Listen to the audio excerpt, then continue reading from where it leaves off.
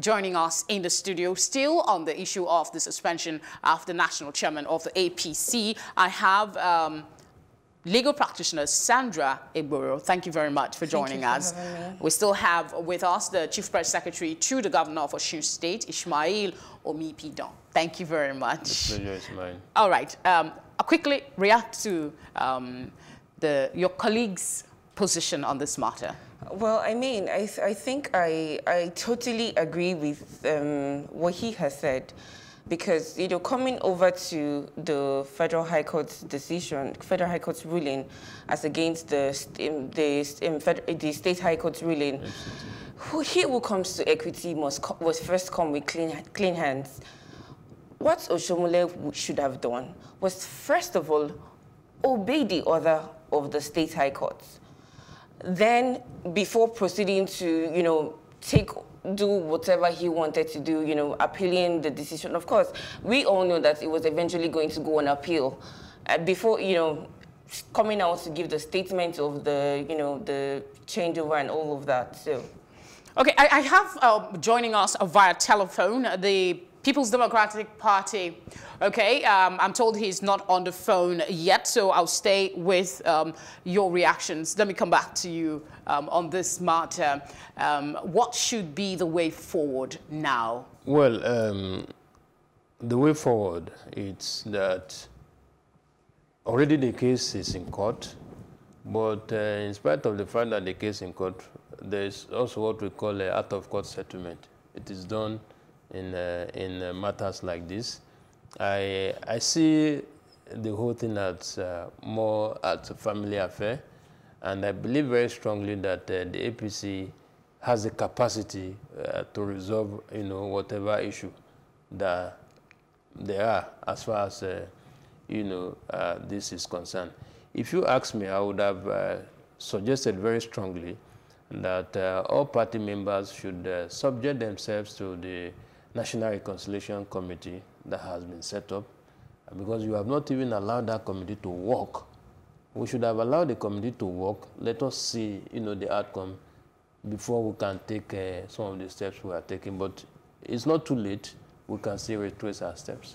All right. I'm told we have the PRO of the PDP in Edo State, Chris Nehikare, on the phone. Thank you very much for joining us. Thank you. Good morning. Good morning. What's your party's reaction to the news of Oshiomhole's ouster by the court and then a stay of execution?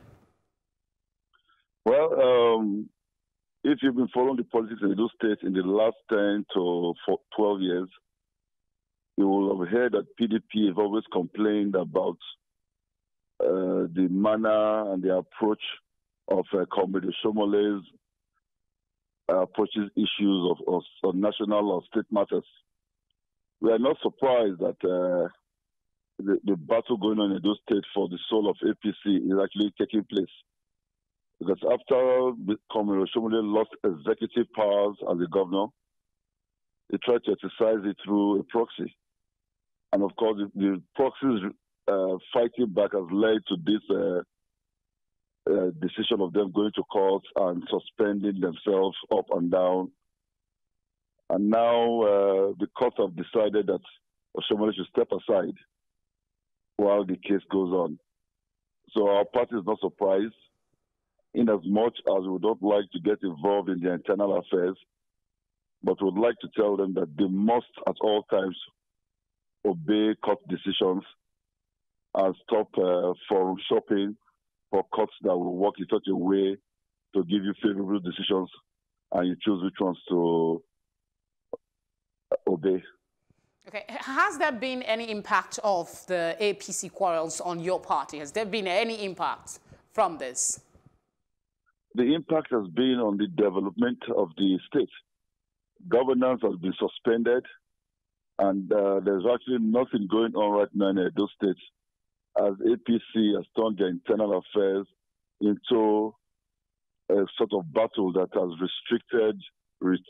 stopped the development of the state. So as a political party, we would like to remind all Edo people that at the appropriate time, the appropriate punishment should be meted out to APC who out of arrogance has decided to suspend himself, suspend the national chairman, suspend the governor, suspend the state governor, and at the same time we are now in a state of suspended development. So we would like all these things to stop so that our state and dividend of democracy should be given out to people of the state.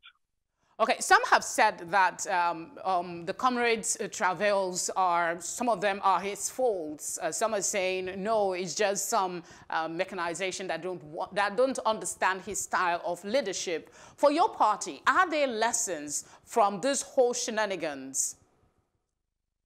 Please, I'm sorry, I didn't get the question. Are there lessons from Oshiomole's travails for your party? Are there what? Are there any lessons your party is getting from this whole situation?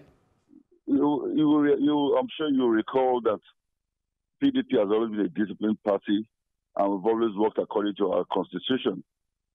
The lesson is to all Edo people and all Nigerians that APC is actually a false contraption. They are disorganized and unorganized. So PDP has always been the party that has worked and behaved in such a manner that the Nigerians trust the leadership of our party. The lesson is Nigerians should know that APC cannot be trusted, that they work self-interest, and so this fight is actually personal and not really for the benefit of Edo people. Okay, how would you suggest the APC leadership handle this matter going forward? Well, for the sake of the development of our state, I think the both should come down to a round table. What we have done on PDP, we have offered them at many instances that we are prepared to call them to a table and settle whatever difference they have for the sake of the development of Edo people. But out of arrogance, they refuse to actually see each other eye to eye. They refuse to heed our advice. And all we are interested in right now is for them to let them suspend their battle and face governance so that Edo people can benefit from democracy. I want to thank you very much for your time with us on the phone this morning. Thank you very much. My pleasure. All right, back to you in the studio. Your quick reaction to his comments. Well, first, let me say that it is not correct to say that PDP has always obeyed, its party constitution. In as much as the discussion is not about PDP, I want to say with all sense of responsibility that whatever it is that is going on today, PDP had probably done worst. And but that is not to say that we should also permit what is happening. Don't get me wrong. Okay. I want to also commend him, for saying that they should come to the round table, because even in war, you still end at a dialogue. Yes. So I want to commend him for that, and I support that proposition. Okay, we're out of time. Your final thoughts on this. Okay, so if you ask me, I would say at present there are two conflicting rulings of courts, one from the state high courts and the other from the federal high courts. Oshiomhole as an individual would, want to choose whichever ruling favors him. So talking about coming to a round table, the question we should ask ourselves is, how do we solve the issue of conflicting rulings? Yeah, conflicting rulings of court. Presently, the federal high court has said the suspension is upturned. The federal high court upturned the ruling of the state high court. Does the federal high court have powers to upturn the decision of a state high court? Shouldn't that be a decision of the Court of Appeal? Then you come to ask yourself, again, another question, that did the state high court inherently have jurisdiction to entertain the interlocutory action in the first place?